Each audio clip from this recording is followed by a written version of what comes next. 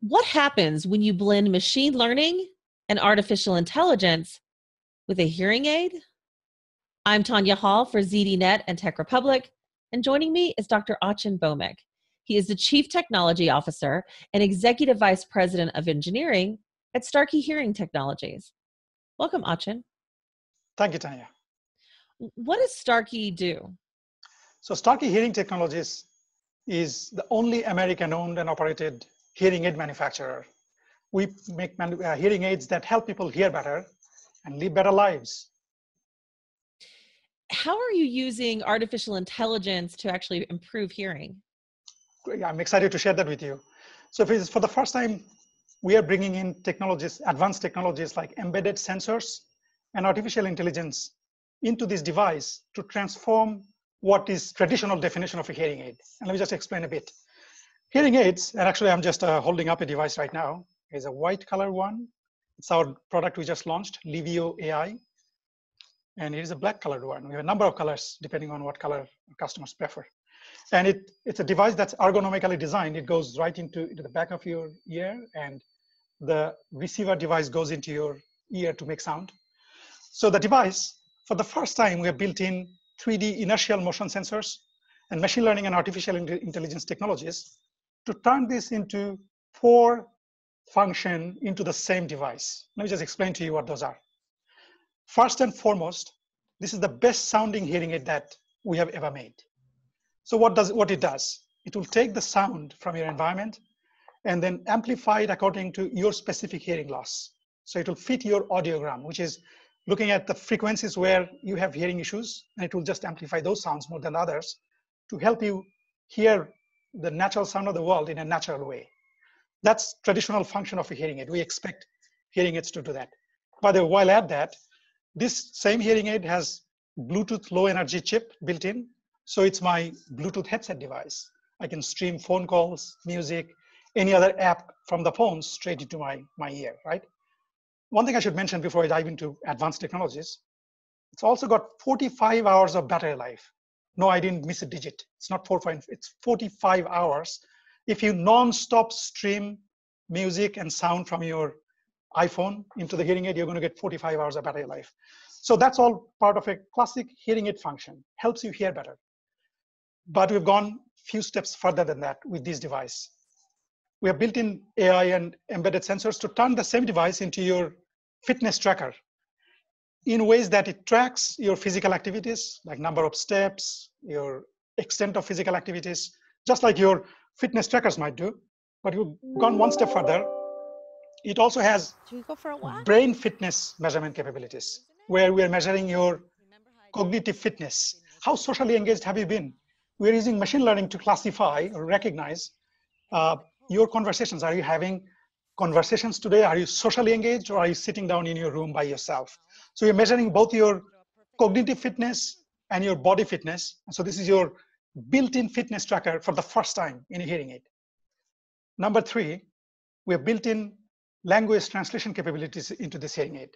So think about, I am an English speaker. I don't speak French, but if I'm in France and I'm speaking in English and I'm wearing a hearing aid, Livio AI, the person who's listening to me is French. And so he or she sees the translation on my screen from English to French. But when he or she speaks back, my hearing aid translates it back to me in English.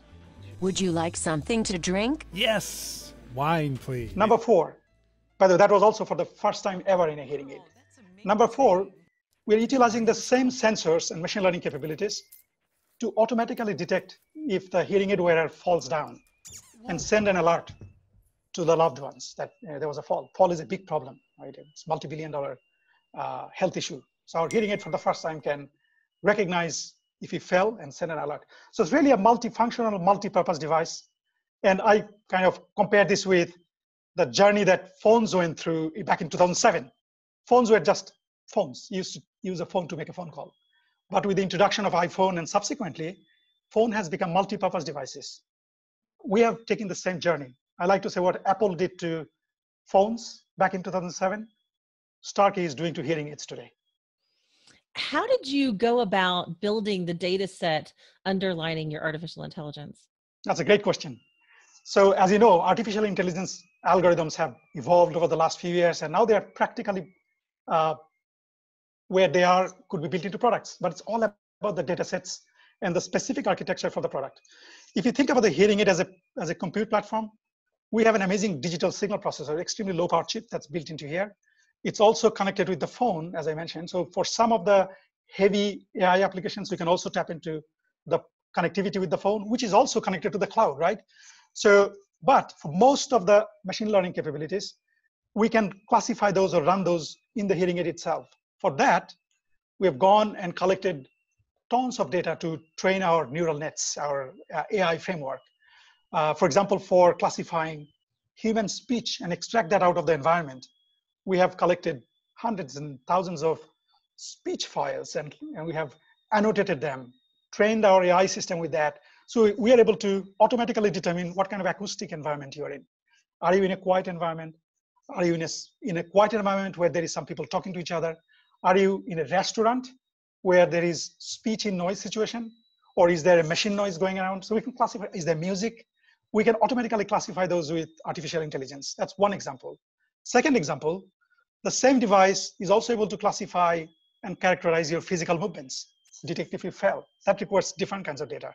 So yes, we have taken the time to develop, annotate the data, the AI framework, and have a classification scheme that utilizes the digital signal processor chip in the hearing aid itself, but also tap into the power of the phone and the cloud when you have to. Like a sophisticated language model, we translate from any language of a set of 27 languages to any of the other 27 languages. That requires tremendous amounts of memory and computation capabilities. For that, we are actually tapping into both the hearing aid and the cloud infrastructure together. What do you see for the future of wearable health devices and the future of perceptual computing? It's a great question again. So the future, in my view, the future is now. It starts here, because the technology is always going to get better and better. But if you look at how various elements of pieces are coming together right now, it's about having sensor, having computing platform, having connectivity to the cloud. I compared that with, you mentioned perceptual computing. The reason I call it perceptual computing is because you just have to look at the human system. What sets humans apart from the rest of the biological things in the world? Our sensors are amazing. Our eyes, ears, the sense of smell, taste, and our vestibular sensing of motions. Quite amazing set of sensors we have. But then we have also cerebral cortex, which is an extremely efficient processor for signals that are coming from each of these sensors, right? And we are able to learn. We are not programmed to do everything by ourselves. So by looking at the technology, we're bringing in elements of those into devices. It's the same technology that, making autonomous cars, like cars drive by themselves, or drone fly by themselves around trees and houses and not run into them. That was my world at Intel. I worked on using technology to make smart machines. We are tapping into similar technologies, cutting edge advanced sensor technologies, the most advanced machine learning and artificial intelligence technologies. But now, instead of using those technologies to make smart machines, I am able to bring those technologies to help humans hear better and live better lives, right? So I think that future already started. And over the course of time, this is only the first step. We're going to step up on this to turn these devices like hearing aids into even more multifunctional devices that help you in your day-to-day life. It monitors your health and helps you live better lives. Dr. Achin Bhowmik, Chief Technology Officer and Executive Vice President of Engineering at Starkey Hearing Technologies. You are truly taking us into the world of the matrix. Very exciting stuff. If somebody wants to connect with you, maybe they want to find out more about your technology, or maybe they want to connect with you personally, how can they do that? Thank you, Tonya. So the easiest way to get to us is starkey.com, and any relevant questions or requests will be routed to proper place. If it's a relevant question for me, it will come to me. So please encourage your viewers to go to starkey.com, and let's work together to change the world. Changing the world, certainly you are. And if you guys want to find more of my interviews, you can do that right here on ZDNet or Tech Republic, or maybe go to my website. I'm at tonyahall.net. I've got links to all my social sites. Thanks for watching.